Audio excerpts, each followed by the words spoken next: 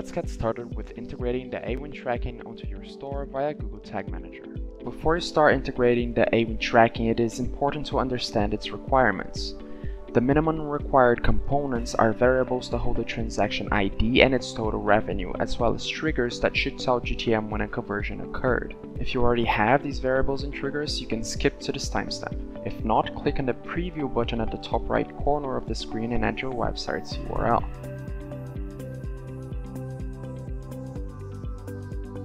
This will open the website in Tag Assistant, which will help you better visualize your data layer, variables, and events. Now go to your website and perform a test purchase. Back in Tag Assistant, select Data Layer and try to find a custom event for that conversion in the corresponding page. In my case, the custom event is called Purchase. If you do not have any custom events, you can check the DOM ready calls and see what the data layer there is. Just keep in mind that a DOM ready event is always triggered when a new page loads, so make sure you're in the correct page by checking if the transaction ID property is present. Now that we have access to the success page's data layer, we can see that the transaction ID and total revenue in my case are under e-commerce and then purchase. We can also see that my data layer has data on each product purchased by the user, which will be relevant later on. We now have everything needed to start the integration, so keep the Tag Assistant window open and go back to Google Tag Manager. Enter the folder section on the left and create a new folder for Awin. Click the hamburger menu icon and let's start creating our variables. Firstly, create a variable to map the transaction ID. This should be a data layer type variable. We can always refer back to Tag Assistant to check the data layer path to each variable.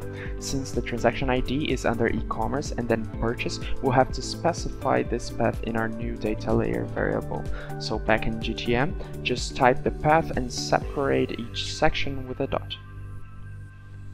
Now let's do the same for the total amount, which is called revenue in my data layer.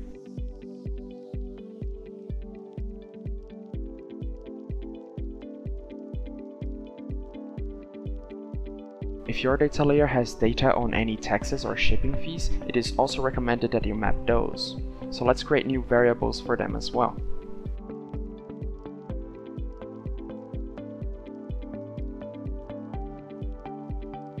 So now that we have the revenue, the shipping, and the taxes applied, we can create a new custom JavaScript variable to remove these extra values from the revenue. If you do not have shipping and taxes field in your data layer, you can just skip this step.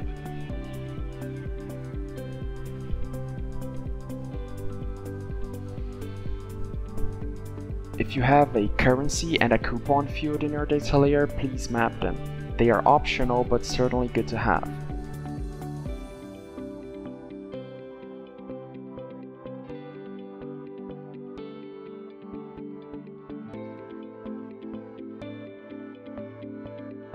Since this data layer has information on the purchased products, we can also map this array.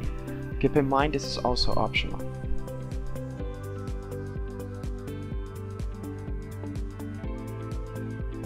Okay, let's go for another variable, and this is going to be a first party cookie type variable. You can call it Awin channel cookie. Let's name it Awin channel as well, and save. The last variable will be a constant and should receive your merchant ID provided to you by your integrator. I'll just use a test merchant ID here, but please use yours and not the one shown in the video. Call this variable Awin merchant ID and save. So now we can go ahead and create the Awin tags. Firstly, let's create our new tag. Go into tag configuration and choose the blue option here that says discover more tag types in the community template gallery. In this section you can filter for Awin and choose the Awin advertiser master tag. Click on choose template and pass in the merchant ID variable we created previously. This tag should have a trigger of type all pages and you can name it Awin master tag. Hit save. go for a new tag, tag configuration, discover more tag types in community template gallery, filter for Awin, and choose the Awin AWS click identifier tag. Add that to your workspace. It comes already set up with the default values. You don't have to change anything here. All that you need to do is check the using all page trigger checkbox and choose an all pages trigger. I just name it Awin click identifier and save. And create a new tag. This is going to also be a tag from the community template gallery. You can filter for Awin again, but this time choose Awin conversion tag. Click on add to workspace and add. And here pass the merchant ID again and all the parameters that we created previously, like the transaction ID and the amount. For the commission group code, you can pass in the value default, just like that. And for the currency, you can pass in static values if you did not create the currency variable like we did. I'm going to choose the variable as I have that. The channel, instead of static AW, we're going to pass the Awin channel cookie variable that we created. Voucher, let's pass in the coupon variable. These last three properties, they are optional.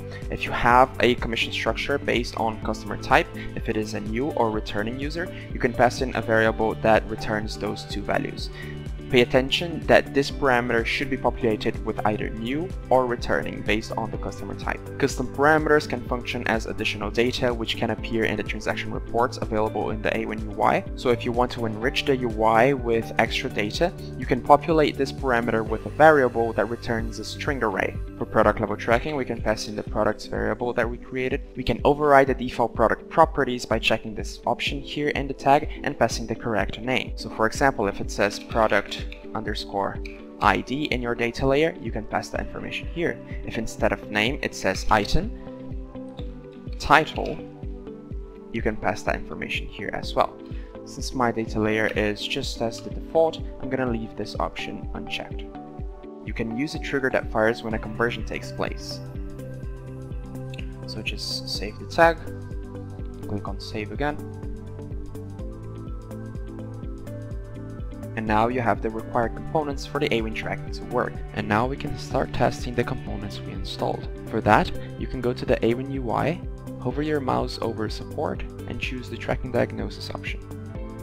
In here, click on the create a test transaction button and hit copy link address. Go back to Google Tag Manager and hit preview.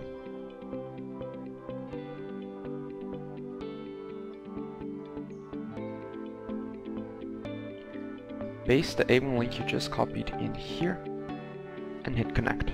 This is going to redirect you to your website, passing through an Awin link, which is going to add all the Awin click events necessary for tracking to work. Once in the website, you can either hit F12 on your keyboard or right-click somewhere and hit the Inspect option. Here, navigate to the Applications tab. On the left side, you can choose the Cookies drop-down and expand it, and click on the first domain. Here you can see the Awin channel cookie was created correctly. It is based off of UTM source in the URL, and the AWSN cookie was also created correctly. It retrieves the value of the AWC parameter from the URL. This one is created by the Awin master tag, and this is created by the last click identifier tag. You can also verify that it triggered by going to the network tab, filtering for DWIN in here, and refreshing the page if you don't see it there already. Great, now that we know that the master tag fired correctly, we can finish a test purchase.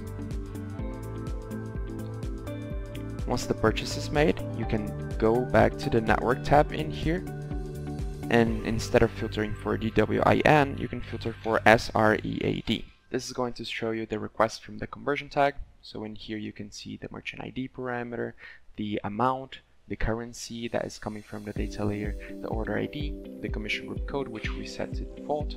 We also have a voucher code here, which was used in this example test. You can see here in the data layer.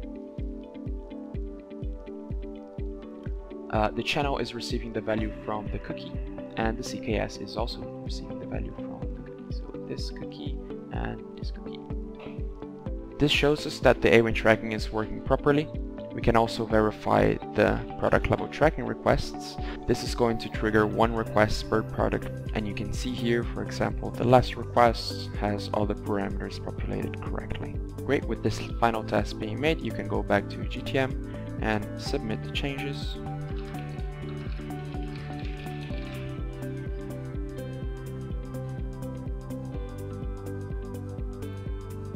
Once that is done, you can contact your integrator and run the last few tests.